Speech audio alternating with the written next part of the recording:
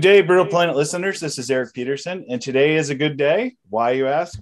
Every day is a great day when you get to see the sunrise. But bonus today, we get to speak with one of my idols, Mr. Steve Vai. How are you doing today, Steve? I'm doing great. How you doing, Eric? Good, good. I'm lucky to be chatting with you today because I know you had surgery Friday, right? Mm-hmm. How'd it go? You know what? It went so much better than Good. we expected. Yeah. I mean, sometimes I look into the press now and I'm reading really funny things about the situation. So maybe I can kind of clarify some things in a nutshell. It started years, it took many years, decades to get my shoulder in a condition where it needed help. Yeah. And when it did a year ago, this December, I went and I had these 3 tendons fixed. And it was great. They healed and I was able to actually start playing in a couple of weeks. Mm-hmm. But actually, I started playing the day I got home. I started recording Knapsack. Yeah. Because I only had one hand. And but these kinds of things, they take like a year to fully heal. Yep.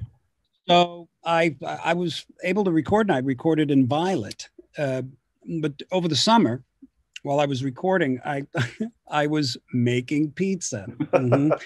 And believe it or not, I wish I had a better story, but you think you're okay, when you're feeling good, but it's still healing. And I did this stupid thing. You got to pull the spatula out so the pizza goes in the oven, right? Mm-hmm. Well, I gave it 3 really good jerks, and that wasn't the right thing to do. And I retore. Well, they thought I retoured the tendon where the surgery was. And so this surgery was going to be a lot more complicated because what they have to do is they put a skin patch in there. Okay. And it takes like 16 months to heal. But when he got in there the other day, he realized that it wasn't a re-tear, it was a new tear. So he was able to just sew it up. And so I'm doing great. I'll be playing again in a couple of days, but I'm not going to be making pizza. Well, if you want, we can edit that all out and say that you were saving your dog from a cougar or something, and that's how you retore it. We can get better than that. Okay. We'll do better. I like the cougar angle. Maybe we were like, I don't know, saving Paris Hilton from a cougar or something. Exactly. Well, I just have to tell you, I'm not a musician, so I won't be asking you any technical questions, which may be good or may be sad for you, because it's like a foreign language to me.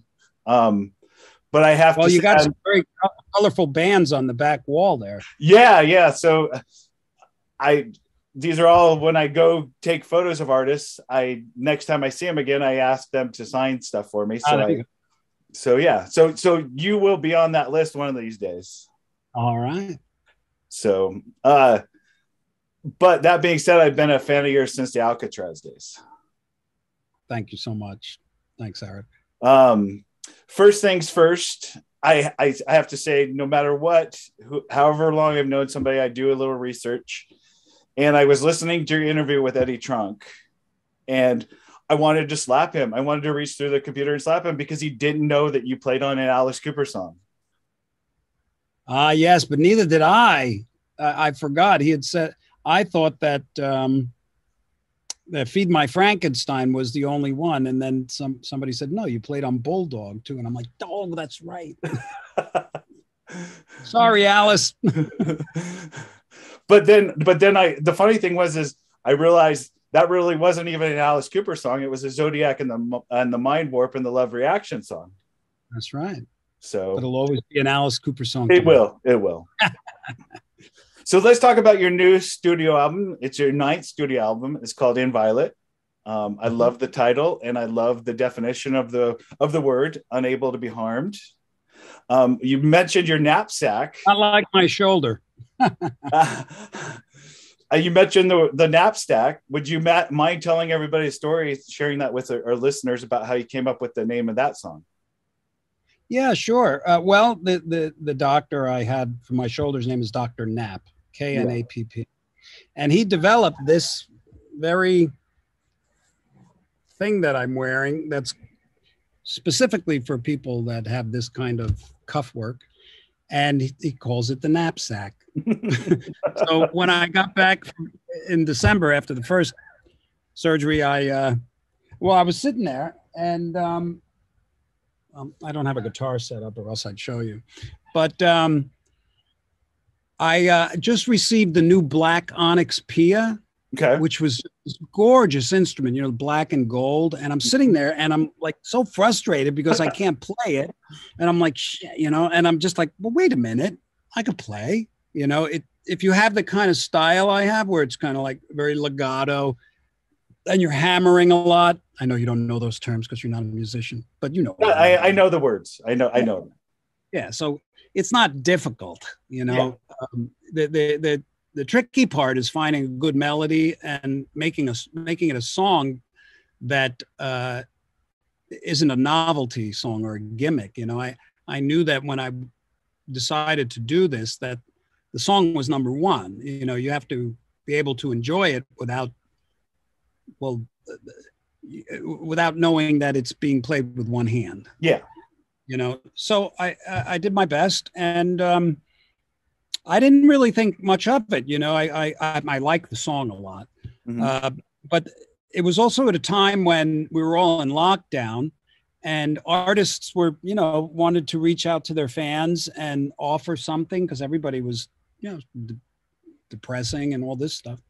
And I started uploading a lot of stuff, and Knapsack was probably later, because I'd uploaded Candle Power before that, which made it to Inviolate also. But when I uploaded Knapsack long before Inviolate came out, and I made the little video, yeah, I was surprised at the response. It was very well received. So when I'm picturing you're going to play that song live when you go back out on the road, what will you be doing with your other hand when you're doing that? Some people have been asking me that. Well, I was actually, at one point, I was considering coming out on stage with the knapsack. Oh, okay. And playing the whole song, but it's a little complicated to put it on. It's not that easy, and that's kind of wanky to do something like that. Yeah. So there's a couple of parts in the song that I cheated when you will look at the video, meaning.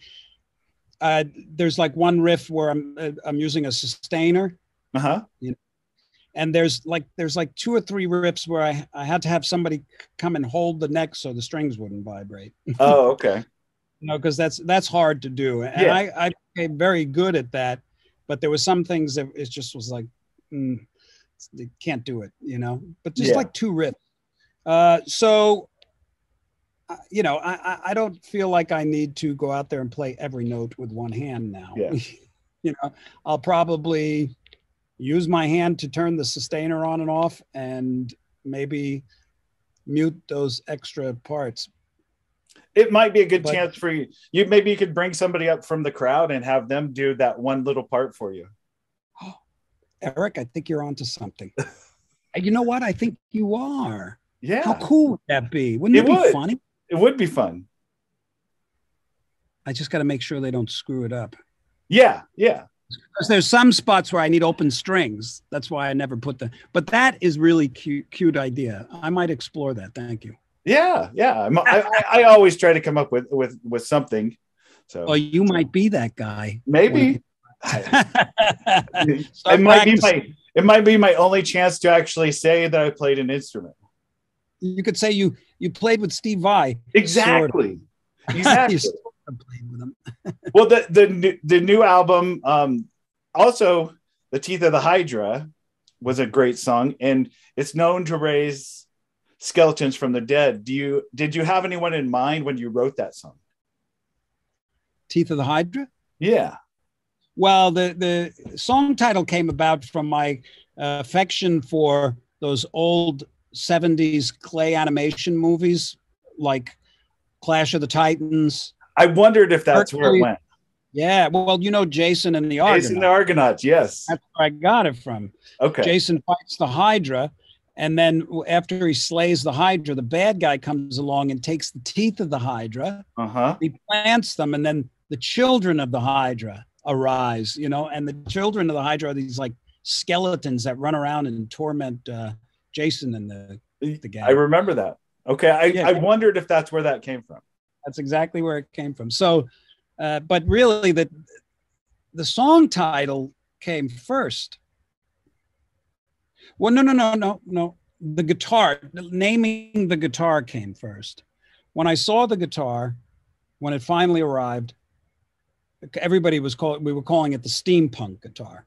Okay. You know, I'm talking about the Hydra. Have you seen it? Yeah, I have. Yeah. So then I knew I had to name it, and I just looked at it one day. That's the Hydra. Nice. You know, and then I thought, well, I need a song immediately. Teeth of the Hydra.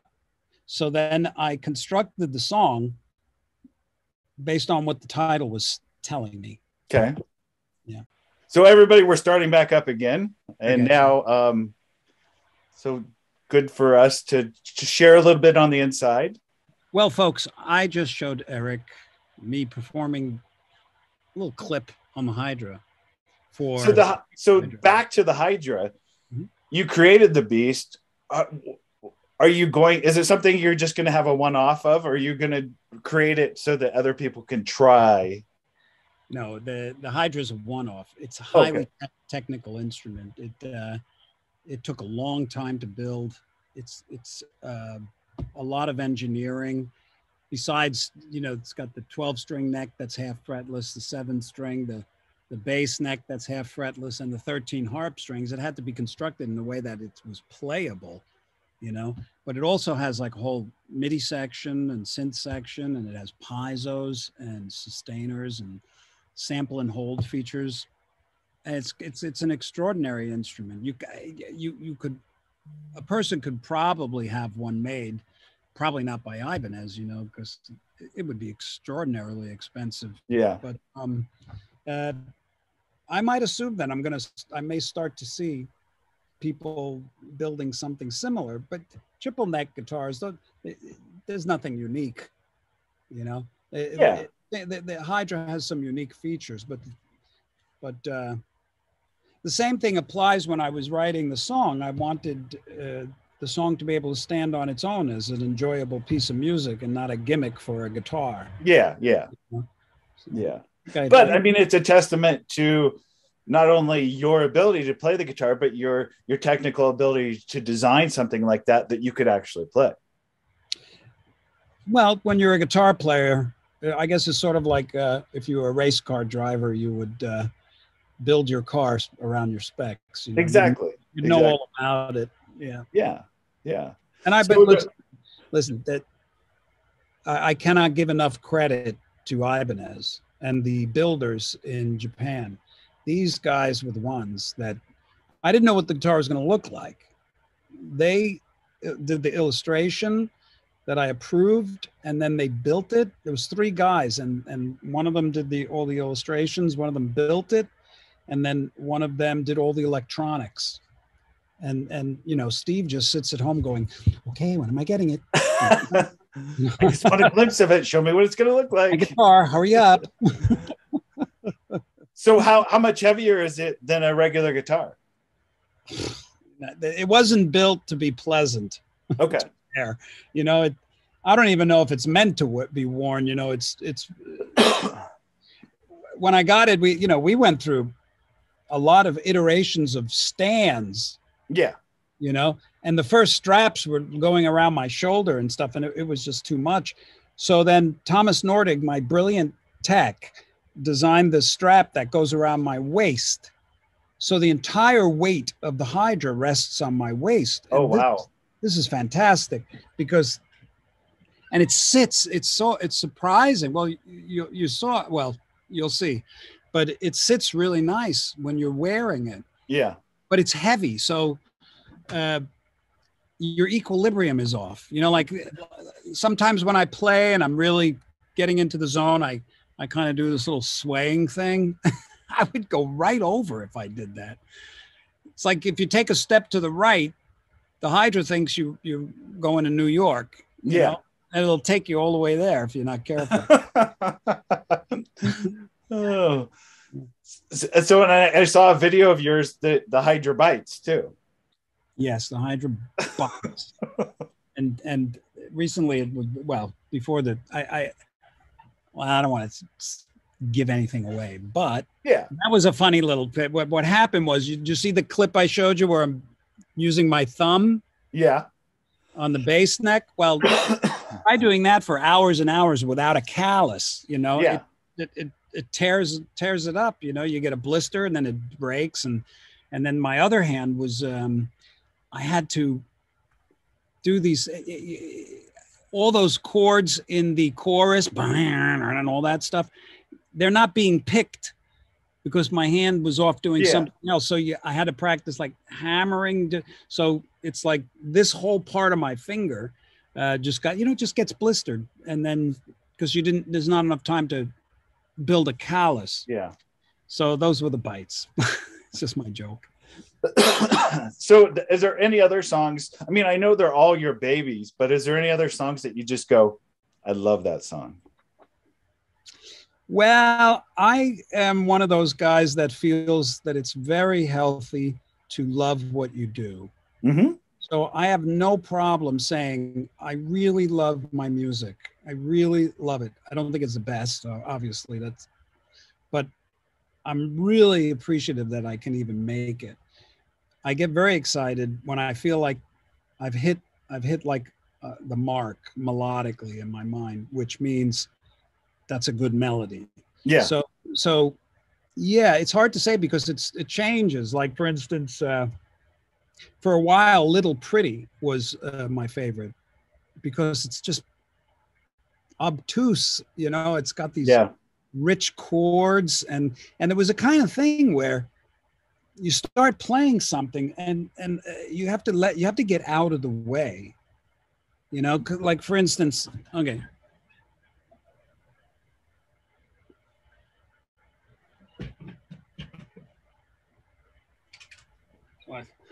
I got my John Petrucci.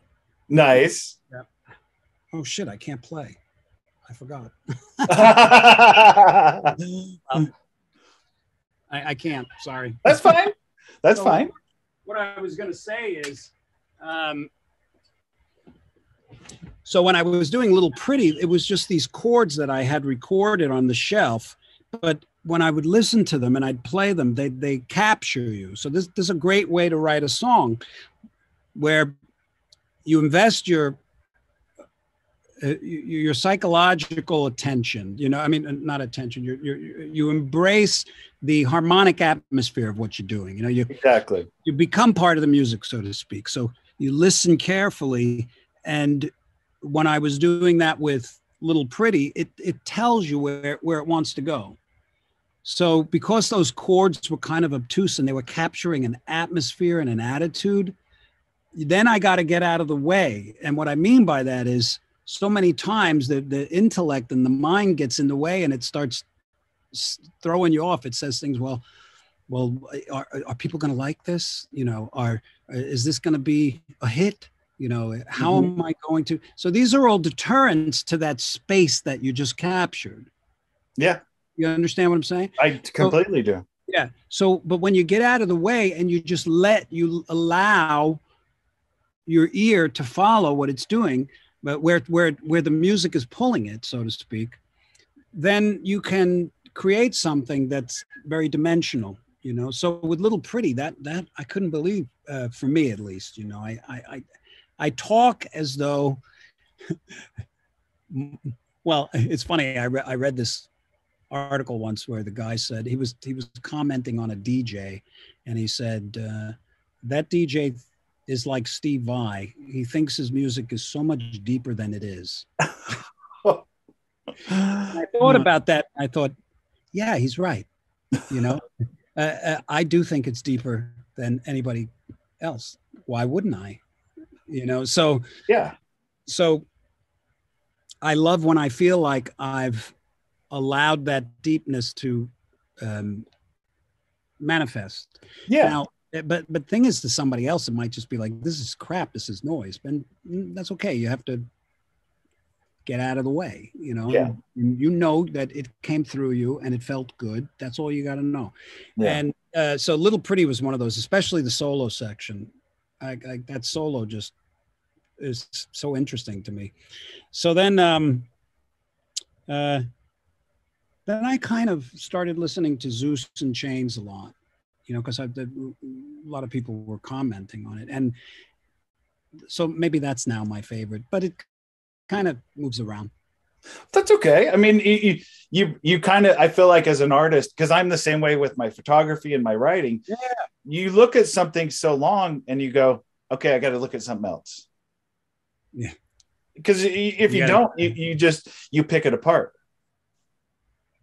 Yeah. And picking things apart is not necessarily a bad thing based on what your intentions are. Yeah. Like if your intentions are to go deeper in the message or the atmosphere or the whatever it is, that then you can pick at it forever. You know what I mean? And that's fine. But if your intention is to sort of sabotage what you have in order to make it be something that it's not for other people, yeah, then you're picking it apart. Then you're compromising the integrity of the song. I that's how I see it. No, it's the same thing with the photo. Like that photo I showed you of you. I tried to make it black and white. I tried to adjust the colors. I darkened the edges. And at some point you just go, stop screwing it up. I have the black and white also. Did you send that out? Yeah, I did. Yeah, that one too. Yeah. Yeah. Yeah. So, but here's the thing, Eric, as you know, when you're connected to your your unique creativity, you know when it's done. Mm-hmm. You know when, okay, that's it. And people ask occasionally, how do you know when something's done? And you just know. I don't know. That you just, when you're writing and it's time to put a period, you know that the period goes there. It's just something up here and it just comes natural. It's not something you consciously think about. Yeah. So I wanted to go someplace different with you now. I wanted to ask you a couple questions. The first one is about the movie Crossroads. I wanted to ask you, how did you get that part? And when they came to you, did they say, we want you to be in this and we want you to write the song for the battle?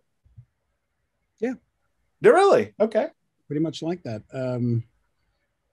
Well, what had happened was Ry Cooder was scoring the film. Yeah.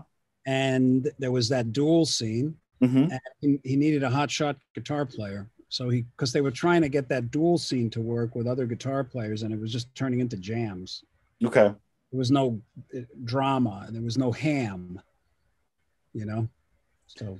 And then I got did Ralph Macchio, was he able to pull some of the, he's not a guitar player, is he? Nope. Okay. He's as much of a guitar player as I am a Karate Kid. So what happened was Ry was looking for somebody for this part, and he called Guitar Player magazine. And at that time, the Attitude song had appeared in the magazine as a little flexi disc. Yeah. So they played it for him over the phone, and he said, "Okay, that's the guy." Yeah. And I got a phone call from Ry Cooder. It was stunning, and he came out to my house, and he showed me the script and explained what they were doing, and I read the script and I said, sure, I could do that. So we built the track, and then the director came in, Walter Hill, and he loved it. And he asked me if I wanted to play the part in the film. And that's pretty much how that all happened. Yeah. And then I don't think a lot of people realize that you were a part of the Ghost of Mars soundtrack either. Yeah. You did 2 songs on it. Did you actually work with John Carpenter for that soundtrack? Yeah. Wow, that's cool, because he's a really good musician. I mean, a lot of people don't really know that. They know him from the director side, but they don't know that he's a really good musician. He's very into music, and yeah, I think, I mean, you'd have to fact check this, but I think a lot of his films, he scores his own music. He does. Yeah. So I know for Ghost of Mars, I got the call, and this was a long time ago, and I did a lot of stuff like this. Here and there, I'd get a call, and if I could, and if I liked it, I'd go and do it. But man, the opportunity to work with that guy, holy mackerel, he is just as brilliant as they come. I love his work. And it was great. It was kind of, I don't know. Did you ever you ever see like old reels of the Beatles where George Martin is like dressed like he's in his tie? Yeah. And everything is kind of like, and there's maybe not a lot of discussion, and it's like a real producer role. And yeah, I don't know if George Martin was entirely like that, but that's my image. Well, Carpenter was kind of like that. I didn't feel like it would make one bit of difference if I said to him, the thing, that movie that you made. Remember? Yeah. So recently I saw you were on the red carpet for the new Foo Fighters movie. Yeah. Oh my God, that was so much fun. Holy shit. Studio 666, and you went and saw the premiere, but you actually were a part of that. Yeah. Yeah. So how did you get that part? Well, I live in a town. There's a lot of musicians live around here, and Dave Grohl lives right over there, for many years, and I'd run into him now and then, and sometimes it was at a professional function, and then eventually you're doing a gig and he's in the gig and stuff like that. But he's just such a great guy, and he's real simple and funny and like a teenager, you know what I mean? Mm-hmm. And just brutally talented, just totally in what he does. It's inspiring. So what happened? So, okay. One day I was out jogging and I was coming into my house, and he drove by and he stopped and right in front of my house, and we just started talking, and I invited him in, and we took him for a little tour of the studio and stuff. And he said, we're making a film right down the street here. Now, when I say down the street here, you could almost see the house. It's like, and this is a house that he lived in for a while. Yeah. And while he was having another house worked on. And it is a creepy ass place, man. I got to tell you, I didn't even know something this creepy was by me. It was like the perfect place to film this movie.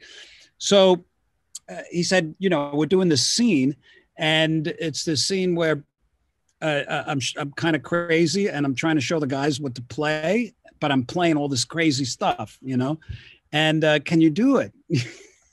I said, sure. And I walked over, and one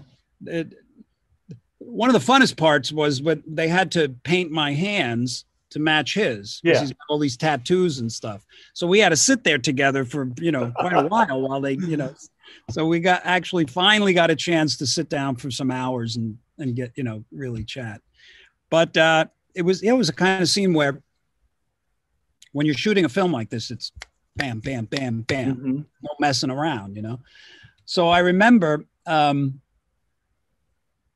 just wanted to do my part and be as good as I can and get out. You know what I mean? I don't want to interrupt. I don't want to slow things down. And of course, you sit around all day. That's what happens in the movies. Yep. Which was fun because I get to hang with the Foos, and they're just a group of guys, So then it came time to shoot my scene. And what was funny was I had to play Dave's guitar, which is nothing like the kind of guitars I play. Yeah. It's a semi-hollow quasi jazz guitar. Yeah. So I'm thinking, oh, and then it was tuned funny because, and there's no time to even so I think that it was weird. It's like the E string was E flat and the A string was B flat or something. So I'm just like, okay, I got it. And then, oh, by the way, you got to play this riff. That's a sort of a part of the song that was the demonic song. And I'm like, okay. So I learned the riff real quick, and I could plug into any amp I want, but all the amps they had there were like Fenders and these kinds of amps that just don't have the kind of thing that I usually reach for. So luckily I brought my distortion pedal, a wah-wah. That was the only thing I brought. And my distortion didn't have a battery. Weird stuff. So I was just like, whatever, let's do it. And I blasted through, and we had a great time. And when I saw it in the movie, I almost died because of Dave. Yeah. He's going like, he's doing all these great faces while my hands are going. So was that song? Is that the one that they actually released? There was no. I don't know exactly what their plans are, but they released a record, a full Foo Fighters record. Yeah. And I think Dave has done the soundtrack for parts of the soundtrack for the movie. Uh-huh. And but I don't know about their release plans for any of that source music. Okay, because there was recently he just released that March of the Insane from Dream Widow, and I didn't know if that was part of it. It's a totally different sound, that a song that you would never expect from them. It's kind of a Sepultura kind of different. Well, I haven't heard it, but I guess I can talk about this stuff now. There's a song in the film that they need to finish, or Dave wants it finished, because it unleashes all these demons or something. And there is some pretty peculiar riffs going on. Yeah. And it doesn't sound like Foo Fighters. No. And that's just me listening, I don't know but that could be the song because that was part of the riff that I had to play. Yeah. Yeah. So that could be what you're referring to. Yeah. But it's not the Foo Fighters. No. Definitely not. This song is definitely not the Foo Fighters. Yeah. But, to me, it speaks volumes about Dave, because to me, musically, the Foo Fighters were never a huge band that I really liked, but Dave Grohl is very much the historian and a preservationist of music itself. And so I love what he has done to help preserve the history of music. I know. I totally agree. And the amazing thing about him is he does it so innocently. He does. I read someplace, maybe it was Rolling Stone, that he's considered to be the most important rock musician of the 21st century. And I don't doubt that. And one of the wealthiest, but you'd never know. Like he's here at my house looking at like my guitars, and it's like, I can't play those. He's really humble that way. Yeah. He's inspired. He knows what he wants, and he's got a great ear. Yeah. A great musical ear. And just because of the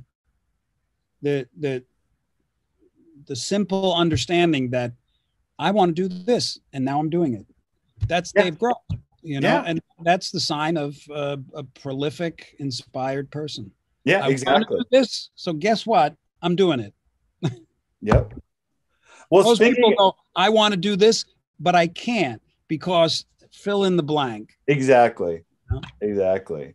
Well, speaking of inspiration, I wanted to ask you about your the Steve Vai Academy. Oh, I think it's a fun thing, and I think it's a good way for you to inspire others. I love it. I just love it because along with my attraction to being a musician my whole life, I always liked the teaching for some reason. Yeah.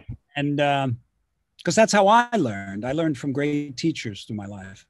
And the academy, we call it the Vai Academy, but it's, it's fantastic. We're working on number 6 coming up. And we usually pick a resort type hotel in a really cool area where there's things going on and people can do things. And we'll get between close to 200, sometimes more people. Wow. We call them campers. We affectionately call them campers. Yeah. And it's great because for like 4 days, we get all these incredible, very accomplished players to come and give these master classes of sorts, where you can talk to them and you can, pick their brains. And we've had so many great players over the years. And this year we got, I've got Nuno coming, Billy Sheehan, Larry Mitchell, Yvette Young. We're still waiting for a couple of confirmations, so I don't want to go too far. Yeah. But there's many classes going on all day from these wonderful, just simple clinicians too. Like I've been able to mine all the MI fields and find all the really good teachers, and each camp has a basic theme to it. And this camp that's coming up, it's called Find Your Note. And this is when we're going to all focus on how to find your unique voice on the instrument, you know, and players of all sorts of levels attend. You know, some people, they can hardly really play, and some people are just like, you don't need me, you know? Yeah. But one of the things that I love the most is I play with every one of them. It takes like 4 nights of 4 hours a night, but one by one, they all come up and it's just a jam. Yeah. Yeah. And I really love that because it's an intimate space, you know, and you get to really explore that intimate space of music creating with another person.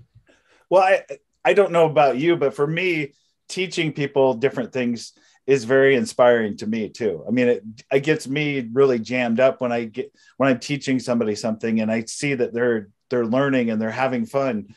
That gets me going too. Yeah, because the way that we learn is by teaching. When you're teaching, you're also learning. Exactly. Yeah, and it's nice because there's nothing nicer than contributing to the quality of somebody else's life. Exactly. And if you got the goods and they're looking for them, that's nice because that's how it works for all of us. Yeah. So everybody go pick up Inviolate, and look for you to have some tour dates coming this fall, correct? Yep.